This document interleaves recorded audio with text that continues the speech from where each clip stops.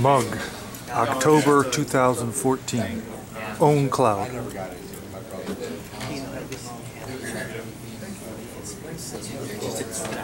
Yeah. We have some time to fill. We'll haul that out. Play it for 10 or 15 minutes. It's great. Pretty much we always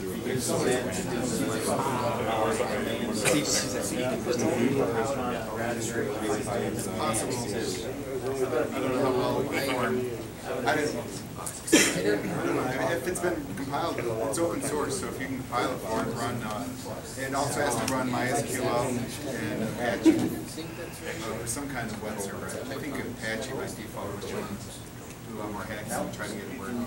I wouldn't suggest it. It's just for your computer. Oh yeah, yeah, definitely. So we're ready to move on? All right, Tony Bemis. Hi, Tony. I use OpenCloud, or OwnCloud. So OwnCloud is kind of like Dropbox, where you can sync files and you can share files. And then it's kind of like Google Hangout or Google Docs, where you can share files and you can collaborative edit files together.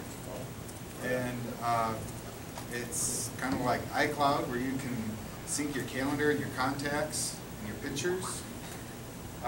It has a lot of things all built in, and it's all open source, and you can run it on your own computer, your own hardware at home. So you say it's like these. How is it better than all of these? You can run it on your own computer at home under your own control. So hence its own cloud. You just have to give the NSA a backdoor. That's right. They've already got one.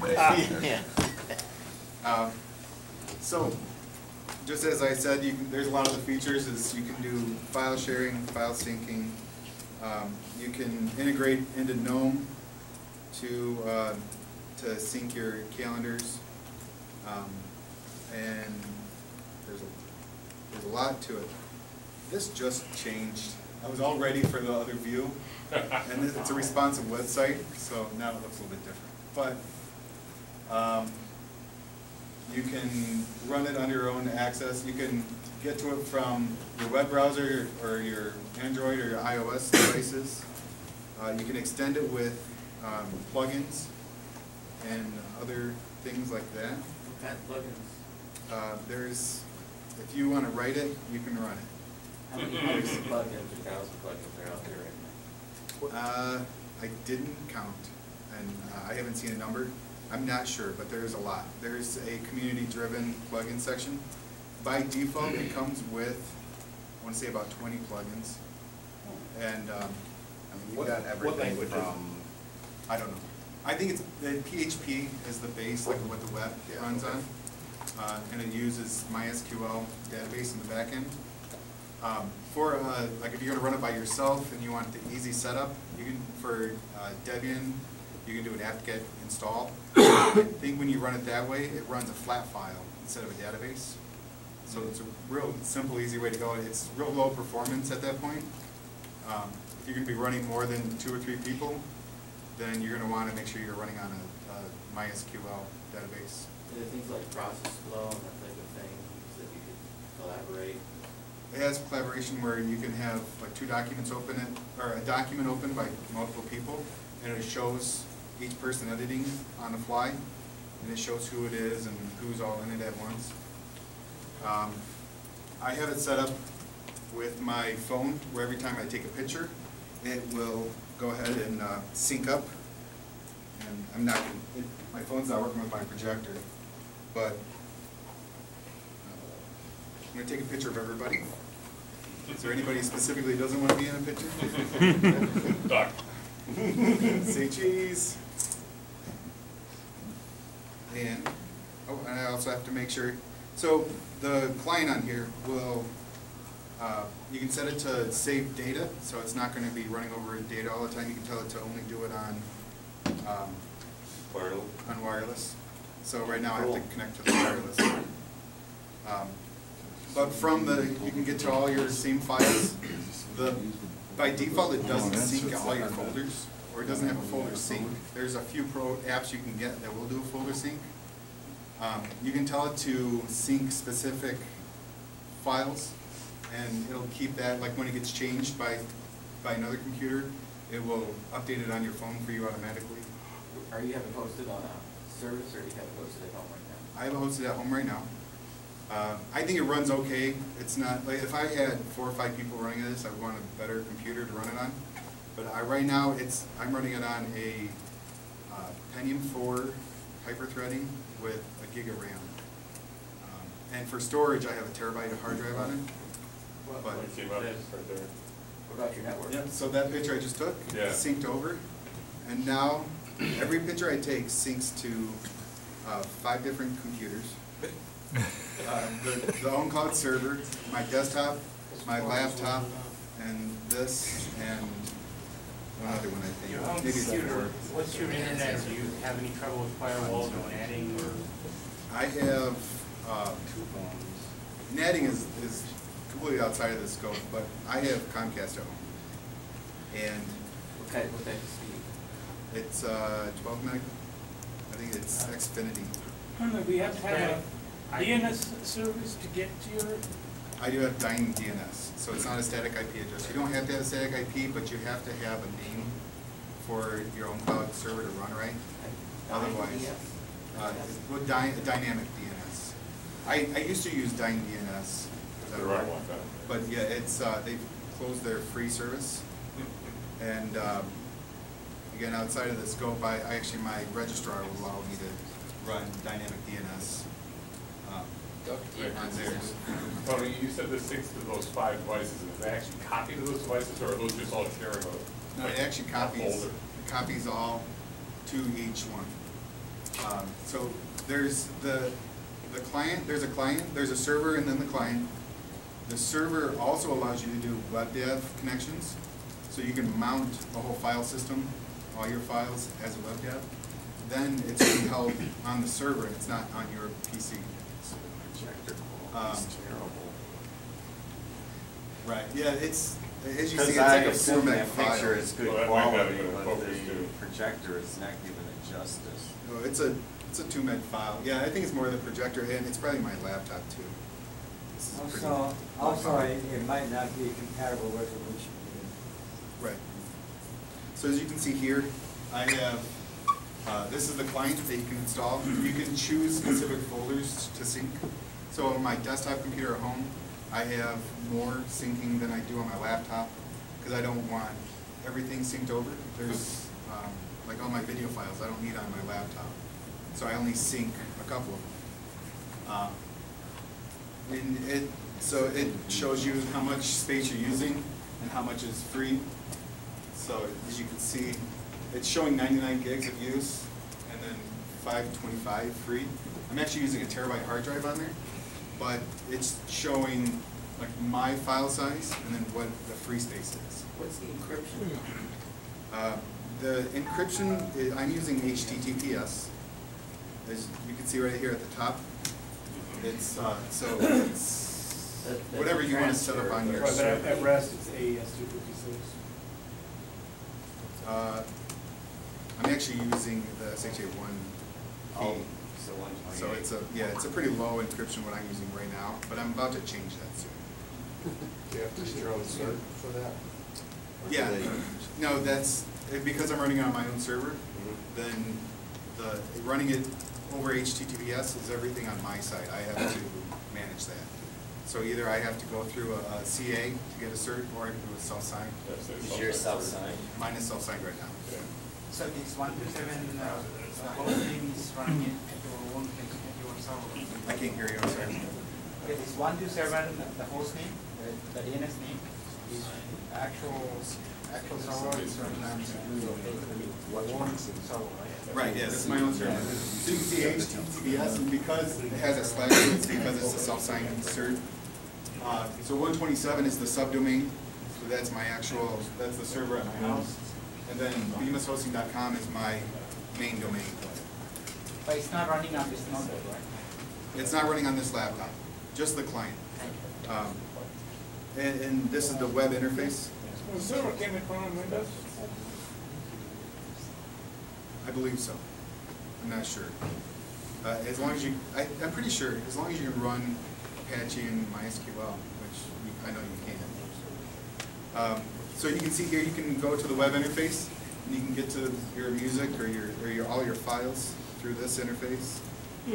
It's a responsive website, so it looks a little bit different here than if you were somewhere else, on a different computer, on a phone.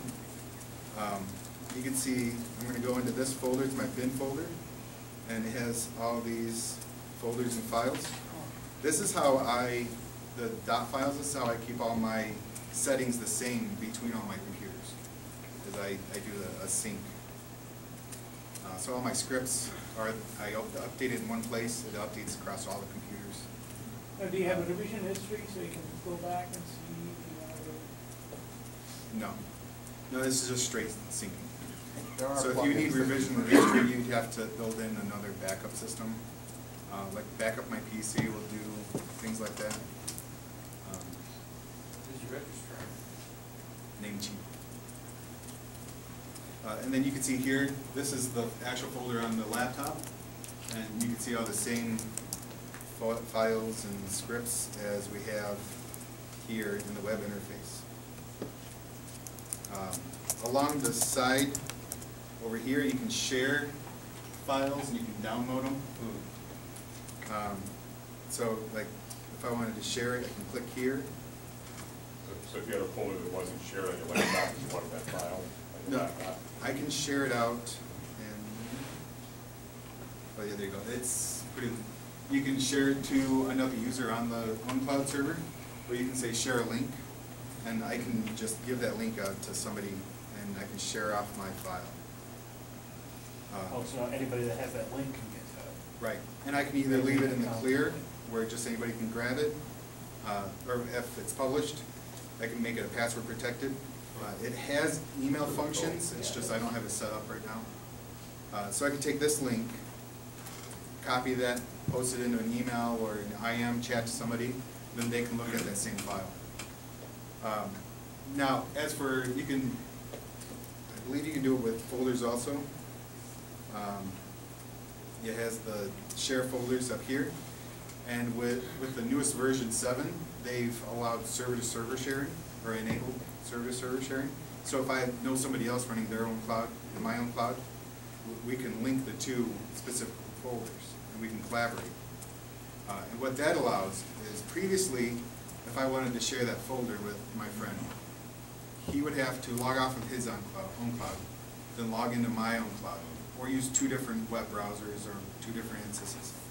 And then he'd be able to edit, we'd be able to collaborate, and then he'd have to go back to his own cloud. If he wanted that saved on his own cloud, he would have to save it, download it, and then resave it back into his own cloud files. So with the new version, it does server-server, and it just shows up as a folder right within his own cloud. Some of the other features they've enabled is external, where is it on here?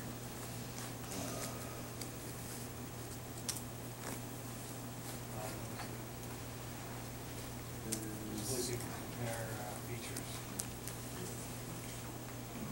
features.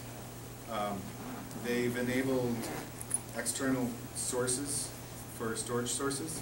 So you can use Google Drive, Dropbox, other web dev, Amazon EC, or S3 storage. What was the installation experience, putting all this together? Your registrar, you worked with your certificates, you worked with Well, the it's, installation of the tool itself. right. I was able to do it within a couple hours to have everything running reliably.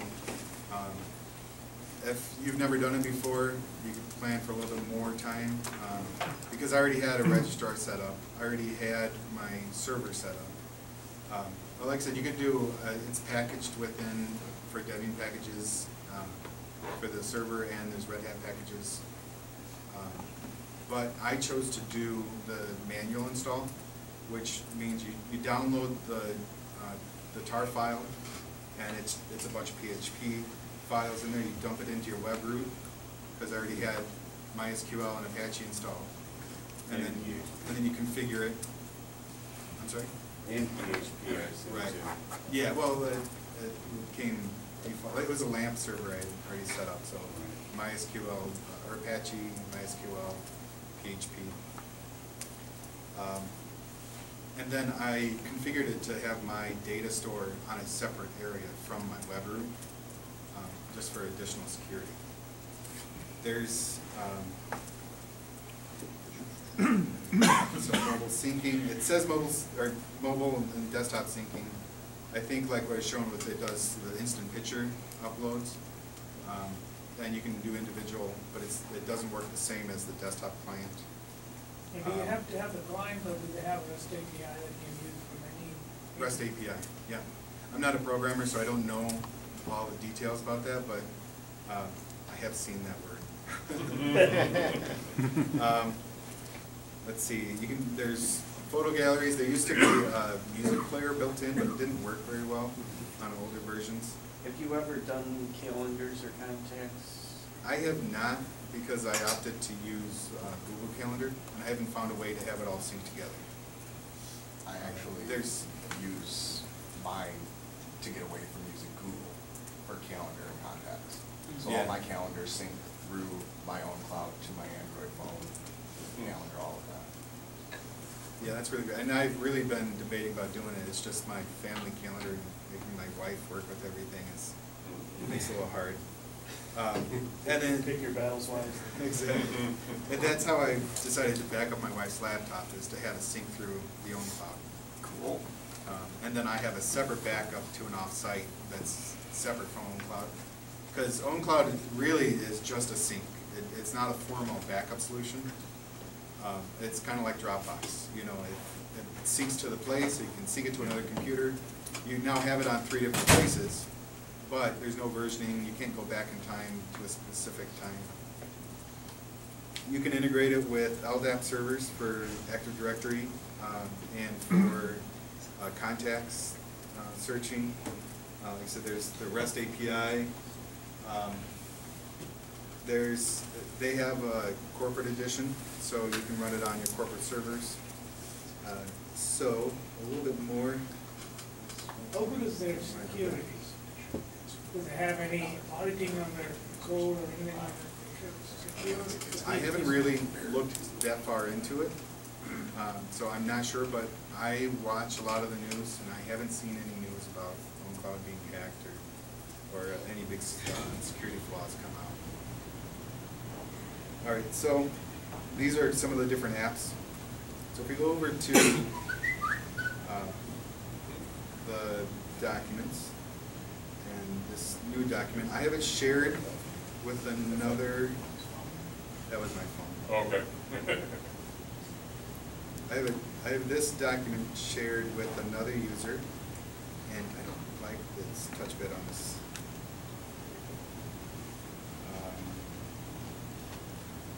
So, as we can see that I have one side, this side I have logged in as me, this side I have logged in as the other user, which is the admin user, which happens to be called root. It's not actually the root account.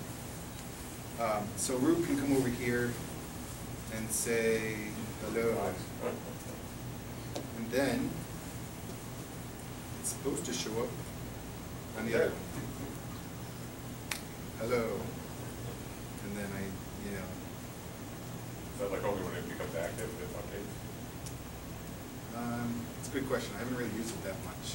Yeah, it kind of looks that way.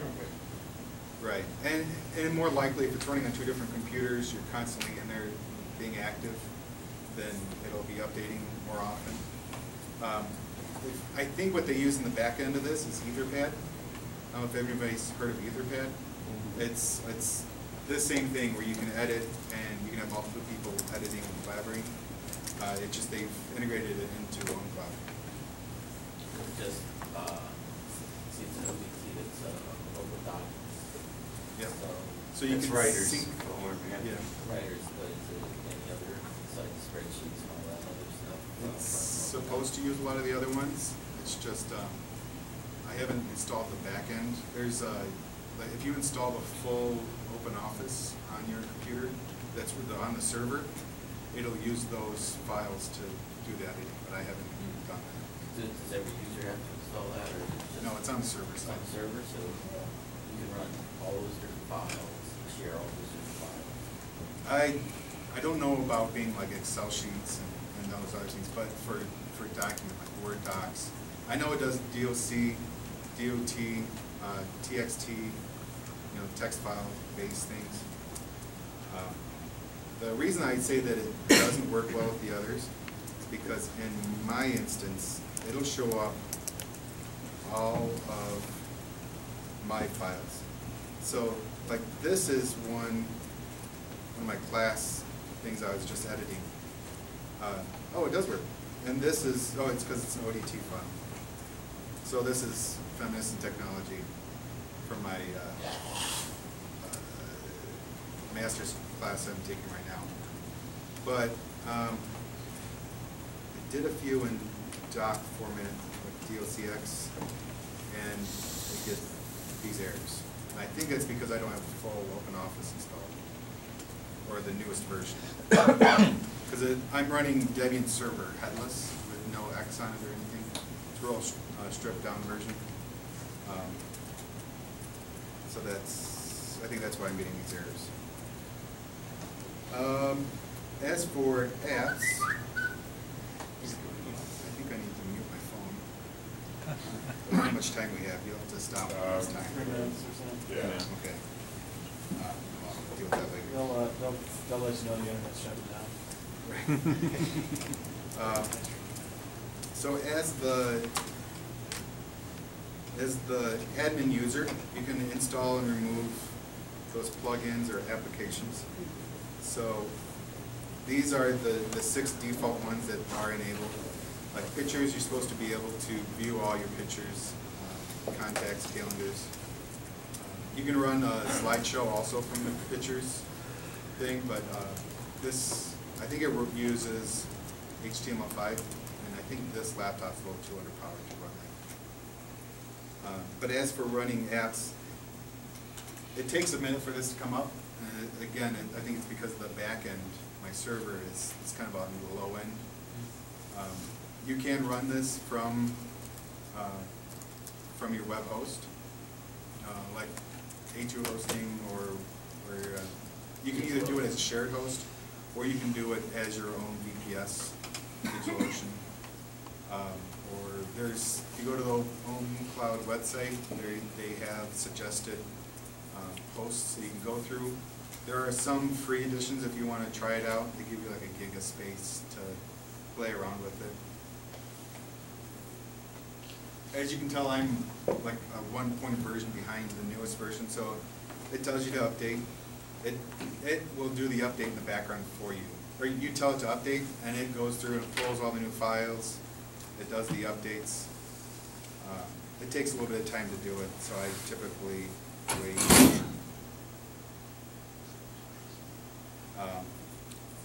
And I don't know what it's doing. Oh, there we go. Okay, so this is that responsive site. So these are, in the gray are all the ones that are enabled. So it's like PDF viewer, pictures, text search. We can come down here to encryption. You can turn on encryption, and it'll encrypt on the server side. It encrypts to the user's password, so the first time they go log in, it'll walk them through setting up their key. I don't have that enabled, but you can do that. Use the user's password, user for the software. The OwnCloud user, right. May I have your attention, please? The time is now 8:30, and the library will be closing in 30 minutes at 9 o'clock. Please be advised that the internet will shut down 10 minutes before closing. Thank you. So there's a lot of other things. This new one is really cool. It's a replacement. It can be a full replacement for Google Reader. I used that for a while until I had some issues when I was doing a database conversion. It crapped out. I just never went back to using RSS feeds or RSS feeds and Atom feeds. and it'll go through and you use your web browser as the reader. So it'll bring it all together, and then you can sort through and read. It'll either put all the feeds together in line, or you can separate out and click on individual feeds. There's, I think this password manager you can set up. There's some messaging you can add in. There's add your app. So this is how to go in and create your own application.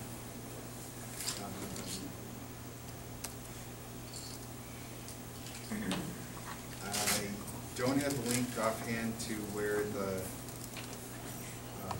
repository is.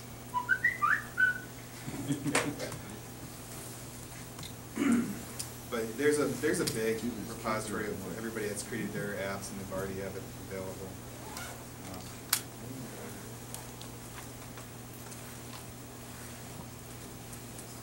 So, any questions?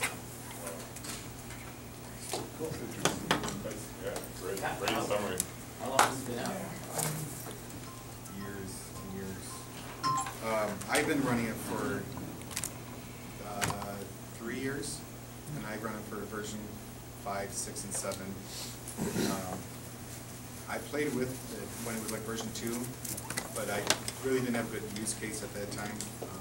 But like I said, now I back up all my files between laptops, and it automatically does a sync. One thing I did with it is I was editing a script in my GUI on my laptop, but I was running the script on my server. So I would edit it here within, I would say 15 seconds, the script is already updated, and I could run it on the server. And I didn't have to do any other file or commands or anything. Switching between editors other than the 2 windows that I was already using. How difficult is it going to be to teach my work to use it on a web? It's not hard. If all you want to do is use this file syncing section to like back up your stuff, you don't have to teach her anything. You go through and do the setup, and it just runs in the background. You tell them what directories or what folders. Right, yeah, so if you go in, similar to here, you can say add folder, and you can either use a new folder on your computer and then sync to a new one, or you can create or use one that's already on there and have it pull down all the files. So her laptop hard drive dies. All you have to do is reinstall the client and tell it to resync her folders, and it'll pull everything back down for her. So say if we use that, let's choose my documents folder. And then we'll follow the docs. And then this is all my folders I have on the server already.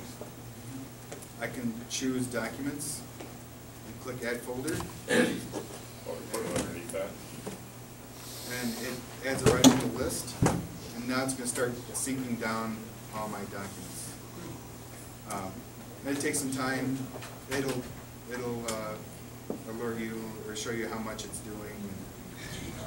And, see, it just went through and checked those other 2 folders, and then soon you'll see it start syncing in.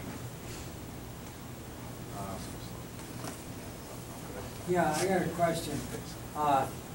If you don't set up your own OwnCloud, you're hosting it yourself, what service does it use to store the files, and how big is it, reliable is it, and that sort of stuff? I mean, Dropbox is probably pretty reliable because they're making all kinds of money off of it. I think it's really reliable. It really depends on your hardware. So it's always hosted on your hardware? You have different options. You can either host it on your own hardware, or you can host it with another host. And you just pay for whatever their host. Or like on mine, I have a terabyte hard drive. So I bought a terabyte hard drive from a friend for $20 and added it in here, and now I have a terabyte of synced. Good friend. So basically, it's not like Dropbox where they're offering a service. It's you can use it on wherever you want to have it hosted, but you have to pay for it if it's an outside service. Correct. Yeah, okay. So if you hire somebody reliable, you're in good shape. If you hire somebody flaky, you're not so good. But Right. the one thing you need is you need the registrar, right? The certificate. Yeah, you need a name. So, the DNS, you can use, either something like a no IP or, Duck DNS. Duck DNS. Dying DNS. The Dying DNS is only a paid version now, so if you want to pay for it, that works. The